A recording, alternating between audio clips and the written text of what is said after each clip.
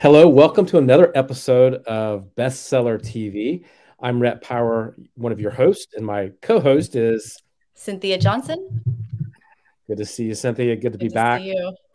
Yes, I'm thrilled to be here today because this author holds a special place in my heart and on my bookshelf. So today we are speaking with Dr. Mark Goulston, who is co-founder of Deep Coaching Institute, a division of On Global Leadership, serving founders and executives who are high potential, who have tried everything and feel stuck because there is something inside of them holding them back. He is also an international keynote speaker helping audiences to do the same. Originally a UCLA professor of psychiatry for over 25 years and a former FBI and police hostage negotiation trainer, he is author or co-author of 9 books translated into 42 languages. And his book, Just Listen, has been translated into 28 languages and has become the top book on listening in the world.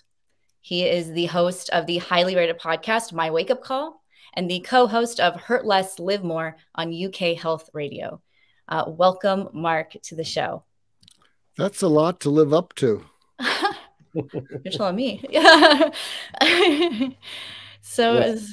you do so much, and one of the best things that you do is listen well, which I think is sounds so simple, but it's clearly helped you to achieve many, many goals. I'm very, very excited to dive in. And Rhett, I know you have the first question, so I'll sit back and just listen. Well, I know Mark as well, and I value every time we get the chat, Mark. And I just have to say, of all the things that you've done and the people that you work with, I have to say, and I think I said this last time we talked, of all the people that I know, I think you're one of the most special. And I'll tell you why. Because you actually do work that saves lives. Now, we all try, I know Cynthia and I and you, we try to improve lives. We try to help people be better. But you've actually helped save people's lives. And I think that you're just a remarkable human being. And so we're here to talk about a book, but we could talk about your work. And I think that's just, you're just this person that I admire. So thank you for being with us. Thank you both. Wow. We're here to talk about Just Listen. I wanted to talk about what inspired you to write it. Is it the lack of listening that we have? Is that what inspired you? What inspired that? It's exactly that. It's the lack of listening. It's the talking over. People like stories. I have a funny story. Now, this story didn't inspire me, but hopefully it'll get a chuckle out of either of you. And it's actually a true story as opposed to some of the stories I tell. So I was walking to my office years ago, and I passed these 2 drunken surfer dudes, bare-chested, and they were mowing their lawns next to each other and bantering with each other. And one of them yells out to me as I'm walking past him. He said, "Hark ye, stop. Pray tell us the secret to peace on earth for ye to pass." And then he goes back to bantering with his friend. And what little do they know that I'm pretty quick on my feet, training hostage negotiators. And I get in front of the second one, and I look at them, I say, "Hark ye," and they look at me, "What?" I said, "I have the answer." They said, "The answer to what?" I said, "You asked me, what is the answer to peace on earth for ye to pass? And I have it." And they both looked at each other and looked at me. And I said, "The secret to peace on earth is to listen more than you talk." And they looked at each other, shrugged their shoulders, and then they said, "Ye may pass." Nice. Nice. Beautiful. Well played. Well played. Definitely. And your attention to detail, maybe because you also listen and watch when you tell stories, is always fantastic because I can picture those 2 standing there and doing that. Mark, what's interesting about the book Just Listen for me is I've been offered it so many times from friends and colleagues, not knowing that I know you. So clearly I had a problem with listening in my past life, maybe current life. What are the insights from the book that you think are most that stand out as like the most useful for someone starting at the bottom of their listening journey? Well, here's I always answer slightly tangentially, so you have to rein me in. Listening is something that most people need to do a better job of, but they don't want. Sometimes on my podcast, I'll ask people, so what is something you could get even better at? And 70% of them say, oh, I could be a better listener. But clearly people don't want to be. So here's a lesson on how to make something that's soft compelling. And you can apply it if you're listening or viewing. You can apply it to what you're trying to promote in the world. So when I gave presentations on listening, I would say, I'd like you to imagine someone in your mind's eye who thinks the world of you, believes in you, supports you.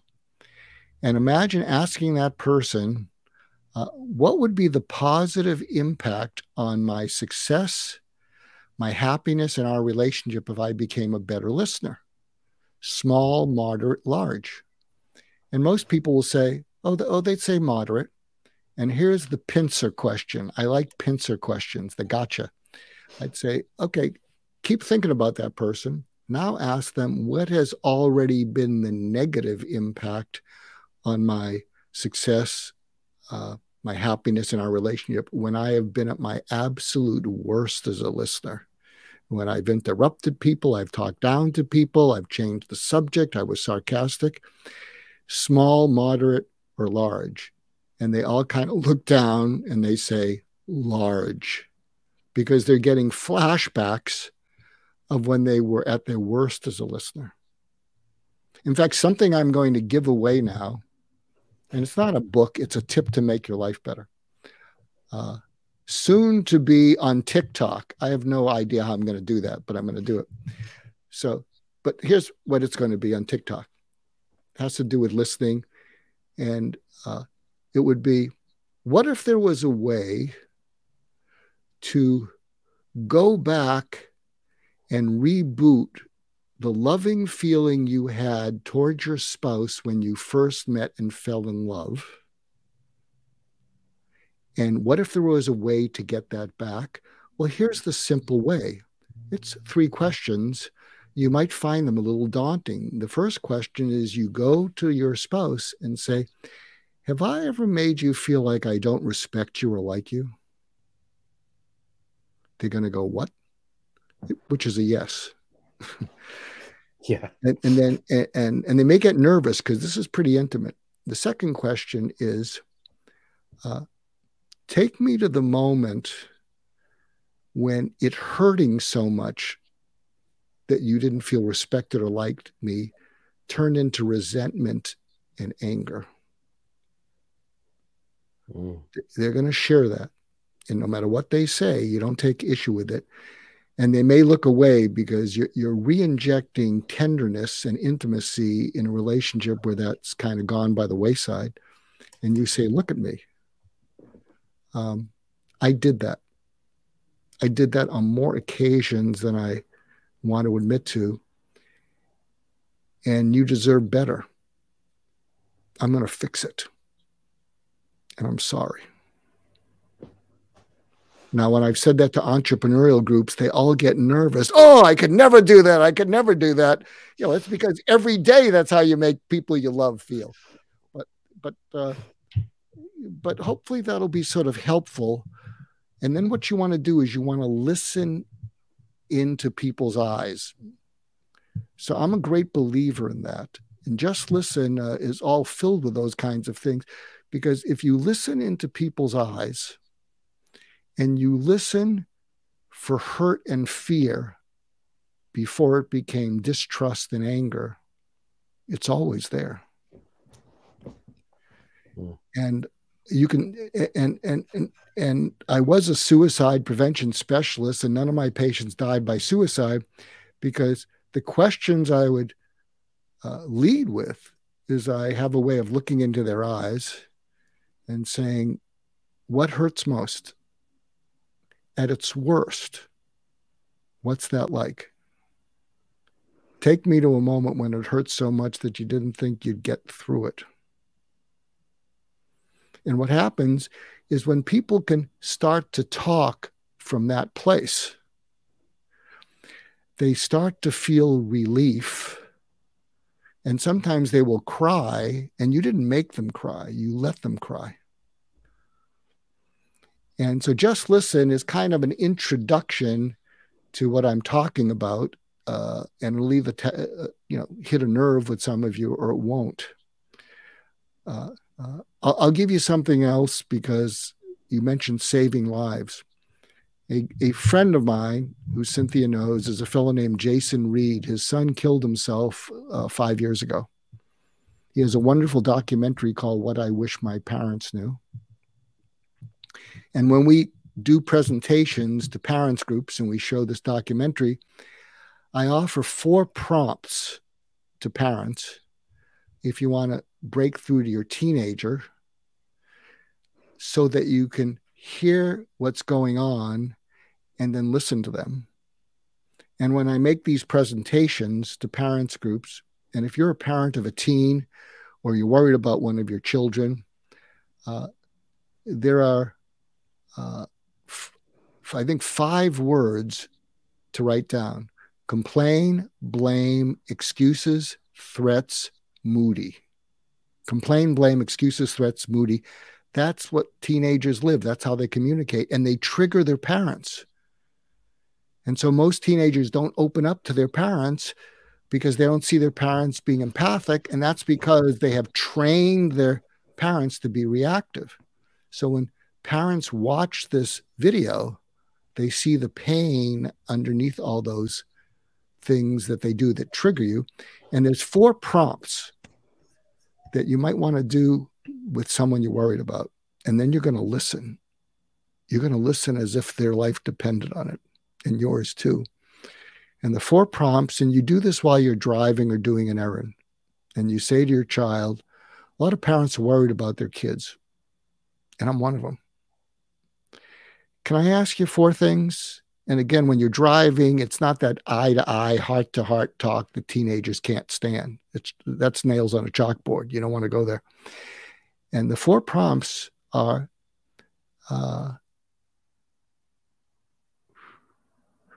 what's the worst you've ever felt about your life or yourself? And they'll tell you. When you felt that, how alone did you feel? And again, you don't want to just check a box. You want them to tell you more, and they'll tell you. And the 3rd prompt is, take me to the last time you felt that. And something magical happens in listening. And this you can then apply to business, you can apply to your life, you can apply to anything.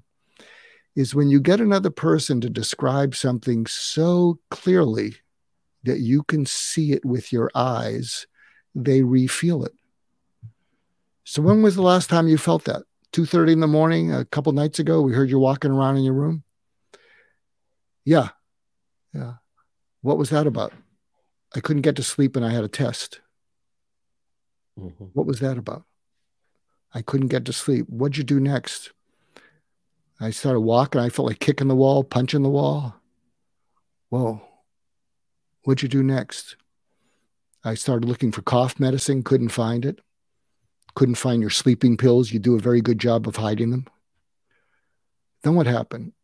I couldn't get back to sleep, but then the sun rose.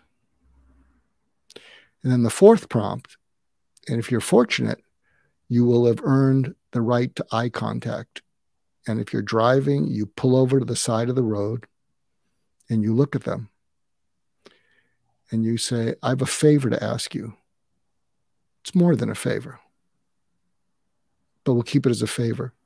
The next time you're feeling that, or even heading in that direction, I want you to do whatever it takes to get my undivided attention, or your dad's undivided attention, or your mom's undivided attention. Because we're real busy. We get a million things in our mind, but there is nothing more important to either of us than you feeling less alone when you feel that awful.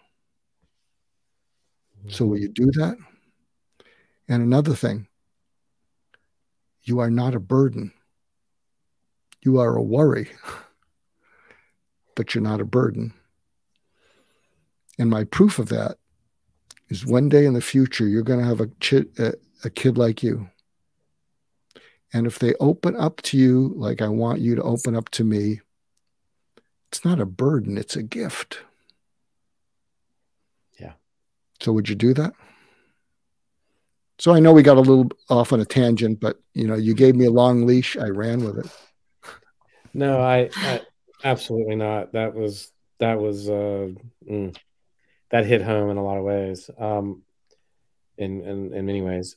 Where did you, going back to early in your career and you as an adult growing up, why did listening become such a powerful force in your life? I mean, it drove the career that you decided to go into. It's been a hallmark of your life. Well, where did you acquire that skill? Because most of us like to talk. We like to hear the sound of our own voices. We like to give opinions. We like to give, but you listen. And so where did that come from? Well, it's interesting because I recently was speaking to people that I come from total abundance. Okay. I never ask for anything. I don't really need for anything. I mean, it's okay to make a living, take care of your family. But I didn't always come from abundance.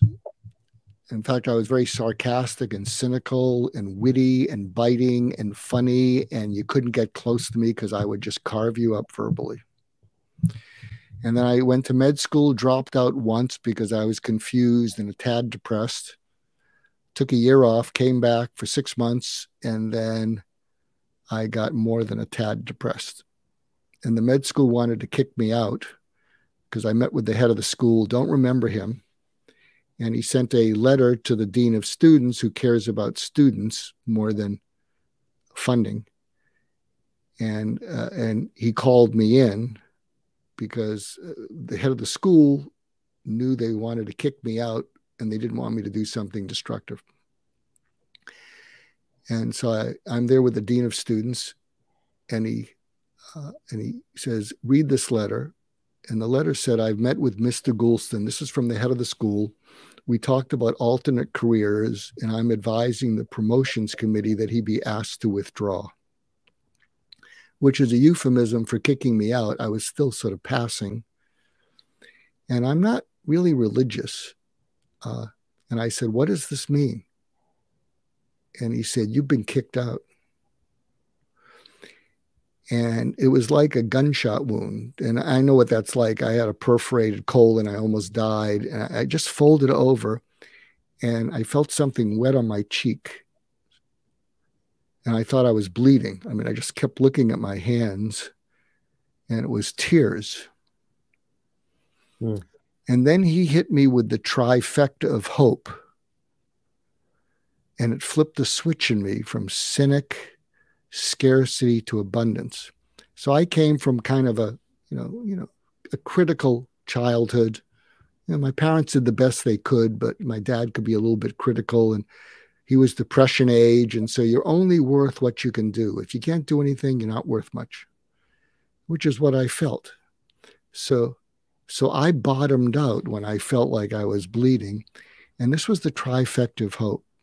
He said, Mark, you didn't mess up because you're passing everything, but you are messed up. But if you get unmessed up, I think the school would be glad they gave you a second chance. And here was the first leg of the trifecta of hope. So imagine you come from that background where you're only worth something if you can do something and you don't feel like you can do anything. Mm-hmm. And he said, but even if you don't get unmessed up, even if you don't become a doctor, even if you don't do anything the rest of your life, I'd be proud to know you. It's unconditional love. The second leg was, I'd be proud to know you because you have something in you that the world needs more than you know. and you won't know it till you're 35. So he saw a future for me that I didn't see. That was the second leg. And then he looked at me and he pointed his finger at me and he said, look at me. And I'm just sobbing now. I'm just sobbing. I'm draining the abscess of hopelessness as he's talking to me. And he says, you look at me. And he says, you deserve to be on this planet. And you have to make it to your 35. And you're going to let me help you. If he had said, call me if I can help, I had a lot of, foolish, sarcastic pride. I probably wouldn't have called him, and I probably wouldn't be here. So that flipped a switch inside me. And it was weird for someone. I still have trouble asking for help. But when he said that, and he pointed his finger at me, I lifted my left hand towards him and I said, I think I'd like that. And then he stood up for me against the medical school. And basically he said, we're giving him a second chance. He's got something that all of our medical students need. So I took a year off. I went to a place called Menninger's. Cynthia won't remember this, but Rhett will. It was during the oil embargo in the early 1970s. And I'm driving from Boston to Topeka, Kansas, and I'm the only car on the George Washington Bridge. It was a weird time. And I'm driving to Topeka, Kansas. And literally I'm thinking, I'm either going to find myself or they'll just lock me up. I was going to work at the Menninger Foundation at Topeka State Hospital. And I didn't grow up in a rural area. And I just spent time interacting with schizophrenic, farmhands. And I guess I had something. I connected with them. I connected with them. I remember I asked one of the psychiatrists there, I said, is this legitimate? This is not like medical school. And they said, no, it's legitimate and you're good. It's something I hadn't heard for years. Wow. So I know that's a long-winded answer, and I'm sorry for that, but no, not at all. And so I finished med school, went on to UCLA, was mentored by one of the top 5 pioneers in suicide prevention, who is to suicide prevention what Marshall Goldsmith is to executive coaching. And he just started referring me suicidal patients. And I just paid it forward. I saw something in them. And here's something else I want to share with you and your listeners. And it's a recent evolution of just listen. Whenever you're with people one-on-one, 1-on-5, 1-on-500, they're always listening for something underneath they're listening to you. Listening to you is transactional listening, and you do an exchange. But if you know that they're always listening for something underneath they're listening to you, something I talk about in Just Listen is be a pal, which is if you can be a purposeful, agendaless listener. Purposeful, agendaless listener, in which you drop your agenda and your purpose is to just drill down as deeply as you can and find out what most matters to them and do everything in your power to make it happen. It's there. It's just there for the asking and for the listening. It'll change your life. It'll save the world. Yeah. I know, again, I know you. And so that story is new and very useful. And I feel though that there's another story that represents listening in a way that in a similar way that when I hear the story is what I feel about your book. So it's a time when you weren't listening to a patient in a hospital, I think is how it started. And and the outcome of that. Would you mind telling that story? Do you know which one I'm talking about? Yeah, so I hope we have a little time for this. Hopefully we will. So I tell stories. Cynthia seems to like them. I feel badly for her for that. And the three stories are listening into someone's mind, listening into someone's eyes, and listening into someone's soul. So listening into someone's mind, this was just at about the time when I was about to, just before I dropped out. I was on rounds as a medical student in the Boston VA hospital, and all the doctors and residents and medical students, they're all posturing and bantering with their knowledge, and I'm just there feeling stupid. And we're outside Mr. Jones' room, and they're all posturing. He needs this, he needs that. And I didn't know what to say. And a nurse came over and said, "Didn't you hear Mr. Jones jump from the roof and he's in the morgue?" And as clearly as I'm hearing your voices, I heard a voice say to me, maybe Mr. Jones needed something else. I think that was maybe when I decided I was going to be a psychiatrist. It hadn't crystallized. The next story is what I call listening into someone's eyes. I was called upon to do a consultation on someone who was in restraints, and I had to okay those restraints on his arms and legs, and an antipsychotic medication, because he was upstairs at UCLA and he was pulling at his IVs. He was pulling at the respirator tube in his throat so he couldn't speak. And he was just, totally, I don't know, he was just in misery in the bed. And I went in there and his eyes were like saucers and he couldn't speak. And I said, "What is it?" And he went, "Ah." I said, "What is it?" And he couldn't communicate. And then I put a pencil in his hand. I said, "Write it down." But his hands were all strapped down and it was scribbling. And what the other doctors had said, he's just psychotic. And I said, "Look, we had to put your arms and legs down because you were pulling at everything. And I'm giving you something to calm you down. And when you calm down, we'll take everything off." So a day and a half later, they paged me and they said, "Mr. Smith is off the respirator. He's sitting up in bed. He's off the restraints, and he told us to page you." I go into his room. He grabs onto my eyes like I'm grabbing onto your eyes. See, I can take your eyes wherever I want right now. And he said, "Pull up a chair." And he sat me with his eyes, and he wouldn't let go of my eyes. And he said, "What I was trying to tell you is that a piece of the respirator had broken off and was stuck in my throat.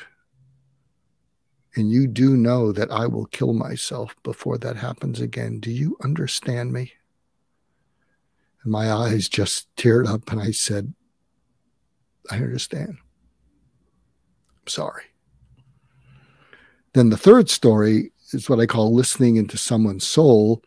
I had been referred this patient who had made 3 suicide attempts and had been in the hospital multiple times before I saw her. And I didn't think I was making any progress with her. I saw her seeing her for about 6 months. That was the longest she'd gone without a suicide attempt or hospitalization. But I didn't think I was making any progress. But she would come in. She wouldn't make eye contact. We'd talk a little bit, but I didn't think much was happening.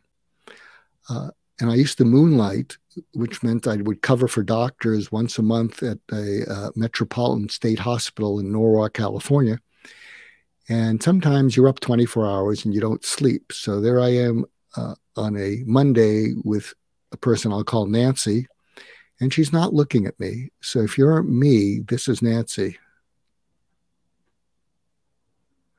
And as I'm there, sleep deprived, all the color in the room turned to black and white.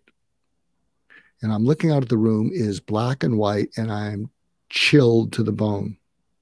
And I thought I was having a stroke or a seizure. So I'm a medical doctor. I did a neurologic exam on myself. I'm going like this, and I'm going like this, and I'm going like this to see if I'm seeing double. And I thought, I'm not having a stroke or seizure. Then I had this crazy idea that I was somehow looking at the world, feeling her feelings. And I leaned in and I started to freeze. I went into the dark night of the soul. And then I said to her, Nancy, I didn't know it was so bad. And I can't help you kill yourself. But if you do, I will still think well of you. I'll miss you. And maybe I'll understand why you had to get out of the pain. And that was the first time she looked at me. And she held on to my eyes for life. And she said, if you can understand why I might have to kill myself to get out of the pain, maybe I won't need to. And then I reached into her eyes and I said, I'll tell you what we're going to do, because I didn't want to let go of them. I said, I'm not going to give you any treatments unless you request them, because you've had every treatment and some work, some don't. Would that be okay? And then she looked at me and said, uh-huh. And then I looked into her eyes and I leaned in. And I said, what I'm going to do instead is I'm going to find you wherever you are. And I'm going to keep you company there. And I'm going to hold on to your hurt with you, so you don't have to hold on to it by yourself. Would that be okay? And then her eyes teared up and she smiled. And she started to heal from the inside out. And I've recently, in the last several years, given that a name. It's called surgical empathy. Something that people don't realize, that when people become suicidal, they form a psychological adhesion, not an attachment. They form a psychological adhesion to death to take the pain away. And anyone who's been suicidal more than a few times, they tuck it in their back pocket and they don't bring it up because they don't want to scare you, but they know if worse comes to worse, I'm going to check out. And so when people feel felt by you, not just understood, they may let go of death to take the pain away and grab on to feeling felt by you in the dark night of the soul, and they may start to cry and they may start to get a little better.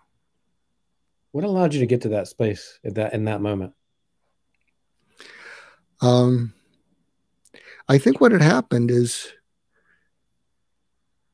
I internalized what the dean of students did.